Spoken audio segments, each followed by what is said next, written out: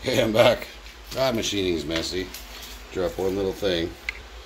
So yeah, so that's gonna get welded onto that, and then I'll just cut the little dealie out, however it fits, right? It'll look it'll be a lot more stiffer. I'll get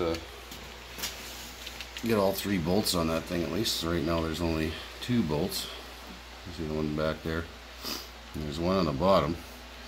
The guy who put this together, like, he had it taken apart. This was upside down. I'm like, where's the witness mark? And I'm like, reach underneath, and there it is. So there's that. There's also a little spring-loaded detent here. He didn't have that in there either. Plus, the split nut was upside down. That's just terrific. Well, there's all the good stuff right here. These are the guys I would really like to use these again. Those are the gears for this guy. Right under here, the one that's attached directly to the shaft is missing about 4 teeth. So right now, that's why I can only use 2 gears. Because 3 gears makes my carriage go in the wrong direction.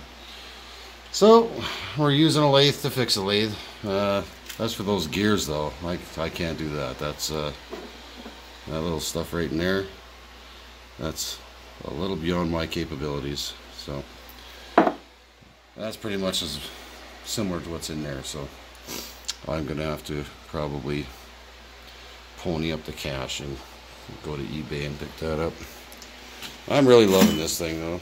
I can't believe how messy machining is. It's unbelievable. But now I'm getting a little more brave. You know, you can get a little deeper cuts at a time. It's not taking quite so long. I was getting a really tiny chicken shit. Well,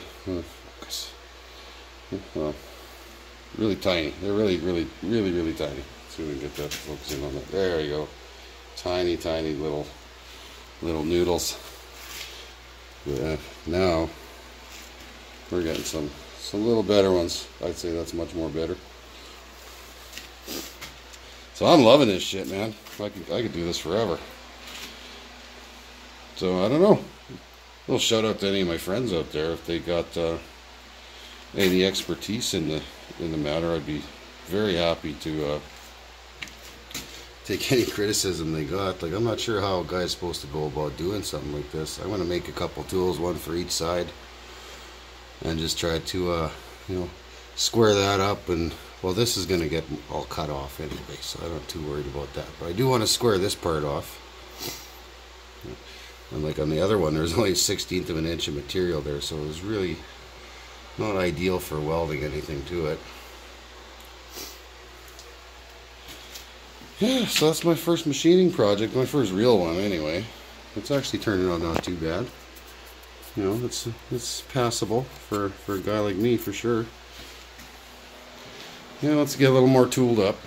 You know, slightly better bench grinder would be ideal.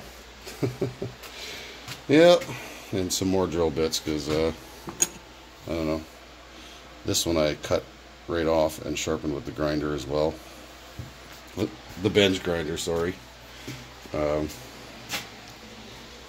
Yeah.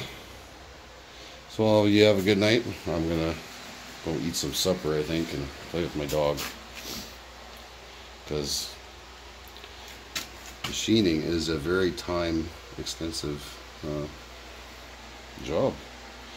You sure wouldn't know it on YouTube. I guess that's all with that 4 times the speed and that A-bomb guy doing 200 thou depths of cuts. It makes it go a little bit faster. Alright guys, have a good night.